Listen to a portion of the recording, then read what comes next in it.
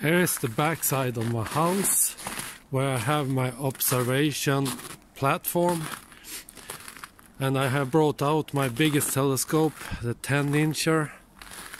I've used it for a couple of nights. I'm doing a project now with the M81 and M82.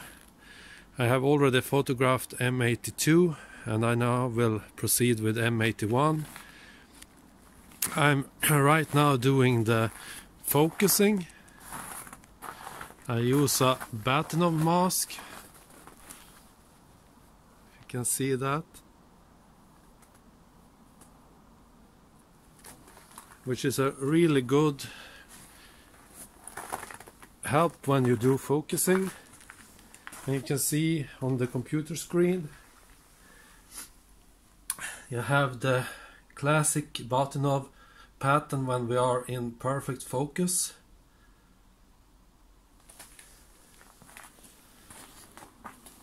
As a camera I'm using the ASI 183. It's the uncooled version.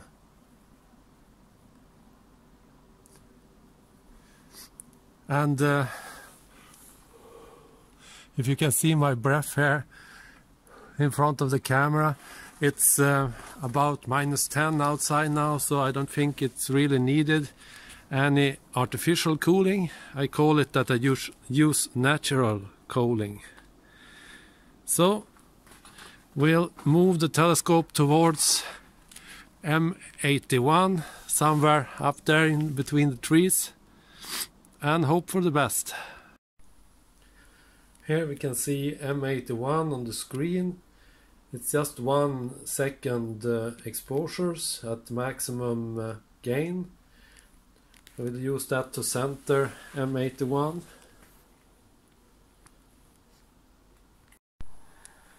So now I have centered the galaxy. I don't have enough field of view to get both galaxies in at the same time. I will now reset the gain to 300, which is a really high value, since I use only short exposures of 25 seconds like this. And the reason I use so short exposures is I have no autoguider. So I need to make do with what I can get out of the mount without any guiding. Now we'll check that we have set the correct file format. I use PNG files, and now the image became very bright since I have a histogram setting which is for 1 second. I'll reset that like that, and I think we're good to go.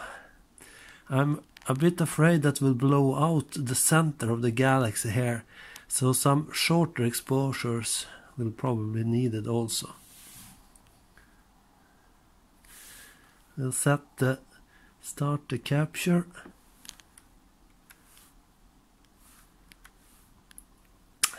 It's at 500, doesn't really matter. I will stop long before reaching 500, since I will go out and do a didder about every half an hour.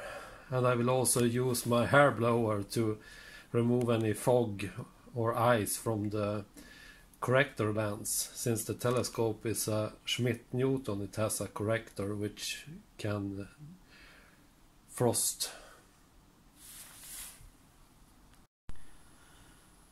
Here is an image of 25 seconds with the histogram adjustments. You can see the histogram at the lower right there. It's about 1/5 to 1/6 from the bottom, which is quite good. The mountain, this peak, which makes it, ensures that we have a correct exposure and have taken the light pollution as far as we want. There is also quite a lot of data already here in a 25-second exposure. You see the spiral arms of the galaxy. We can zoom in a little on the histogram. It could perhaps be the light pollution mountain could perhaps be a little higher also, but I think it's good enough. I live in a suburban environment and have quite a lot light pollution, and I use no filters. This is interesting also, since it's the first time I use this telescope with the mono camera without any filter. I wasn't sure that I could do that because it has a Schmidt corrector lens, which could mean I needed a filter for a infrared reaction filter.